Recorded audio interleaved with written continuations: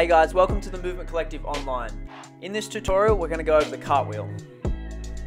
We're going to first start by drawing yourself a line, and we're going to place our hands on the opposite side of the line, just stepping over and then back to that starting position.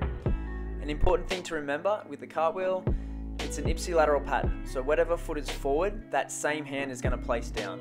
A lot of people get confused, especially if they've only practiced on one side. The other side's going to be a little bit confusing, so just remember that. It's a good tip. Whatever foot's forward, that same hand is going to place down.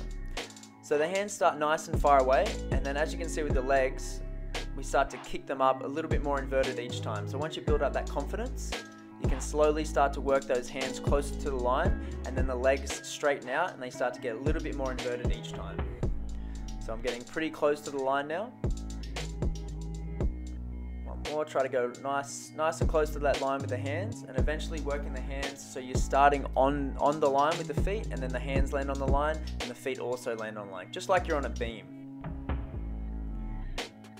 Do one more. So yeah, hands on line, feet landing on the line.